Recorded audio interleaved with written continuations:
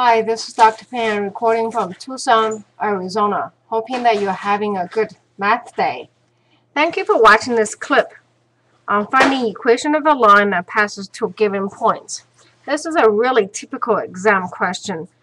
Equation of a line in general is described mx plus b. So here we're really looking for two variables. We're looking for m and we're looking for b.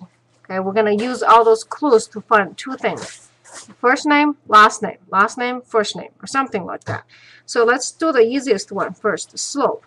Slope is changing in y over changing in x, or commonly referred to as in rise over run. Okay. Now, which point you pick first, it doesn't matter. What matters is you stay on with it. So what I tell my students usually is this. Write the points, stack them on top of each other. That way, you don't get distracted which point is 1 and which one is 2. The reason that order doesn't matter is because it's a division. So long you have the same order, you have the same answer in the end. Let's try it. Changing in y, so 5 minus 2, that's 7. Since I took this one as point A, I'm going to do the same thing. Minus 2 minus 5, that's minus 7. So I have a slope of minus 1. Let's say you've done the other way around. Let's say we took point A for this one. Okay, let's see what happens. So changing in y, which is minus 2 minus 5, that's minus 7. 5 minus 2, that's positive 7. I still have minus 1. So on the test, you're not quite sure. Give yourself some chance to maybe redo it. You should make sure you get both of them equal to the same.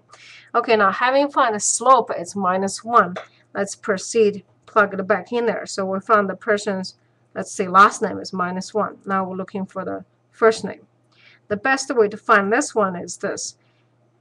Those 2 points they gave you, minus 2 and 5 and minus 2, they should both fit in this equation.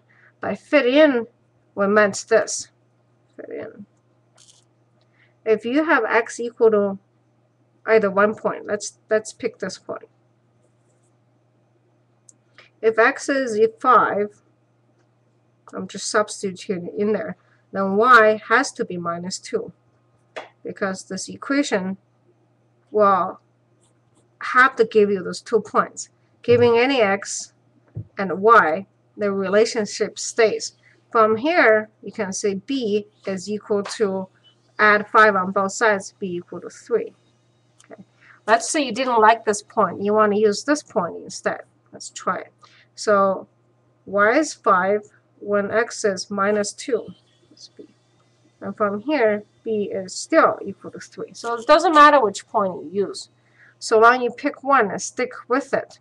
Okay, so our final equation here then becomes minus x plus 3. Okay. First name, last name, both found. All right? This is how we handle this type of problem. Once again, from Tucson, Arizona, this is Dr. Pan. If the video has been helpful, I would appreciate a comment or a thumb up. Until next time, have a confident day.